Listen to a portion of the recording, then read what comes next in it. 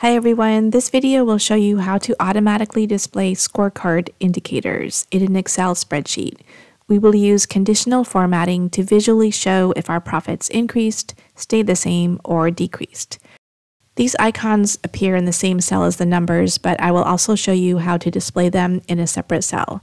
So let's begin. The first step is to have a column of values that shows either the difference as a number or as a percent change. Whichever you use, the process is exactly the same. Select one column of numbers. I am going to use the percent change column. On the Home ribbon, click on Conditional Formatting. In this drop-down menu, we see one of the options is icon sets, but let's begin by clicking New Rule. In the window that appears, we want to format all cells based on their values using the Format Style icon sets, and then select the icon style that you want to use. The conditional formatting shown here is based on three ranges: high, middle, and low. The default type says %, however, this does not refer to the data type of our values, which are %, so it is confusing.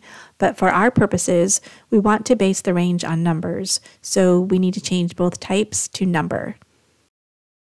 And then display the green up arrow when the value is greater than 0, display the yellow line when the value is less than or equal to 0, and greater than or equal to 0, which means when the value is 0, and display the red down arrow for the lower range, which will be all values less than 0. And click OK to see the desired result. You can also use 2 different icons instead of 3. Let's try this. Select the values, conditional formatting, Manage Rules. Here is the rule that we created. Click on Edit Rule. Even though we started with an icon set, for each range you can actually select any of the icons that are available. By making this change, there will be 2 icons, a green circle if the percent change is greater than or equal to 0, and a red down arrow if it is less than 0. Another design option is to hide some of the icons. For example, if we want to display only the red down arrows. To do this, edit the rule again, and this time change the first 2 ranges to No Cell Icon. Now, if any category has a decrease in profit, the down arrow will appear. Since the overall total has a decrease, this design lets the reader quickly see which stores contributed to that decrease. And I forgot to mention, when your data is formatted as a percent change like it is here, and you want, for example, a gold star to display for profits that have a percent change higher than 10%, then you have to define the range using a decimal. So I will enter greater than 0.1. This means values greater than 10%. The last thing I want to show you is how to create this version where the icons appear by themselves before each category. It is mostly the same steps, but at the beginning, we need these cells to hold values, which we will eventually hide. So I will type equals and click on the percent increase. Copy this down the column and select these values. Conditional formatting, New Rule,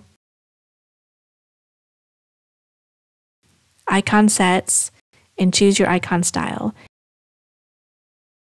And now click in the box next to Show Icon Only so that it's selected.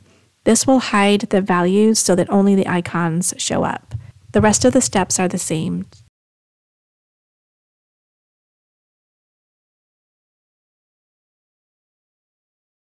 To make it appear as if the icon and category description are in the same cell, we can select both cells, go to Borders, More Borders, click on None, and then Outline. Let's turn off grid lines so that we can see the borders better. On the View menu, uncheck grid lines. And now let's copy this border formatting to the rest of the rows. With both cells selected, we can click on Format Painter and then select the cells to paste the border formats. As you can see, using the icon sets and conditional formatting can be a quick way to add scorecard indicators to your data. If you have any questions about this video, please let me know in the comments.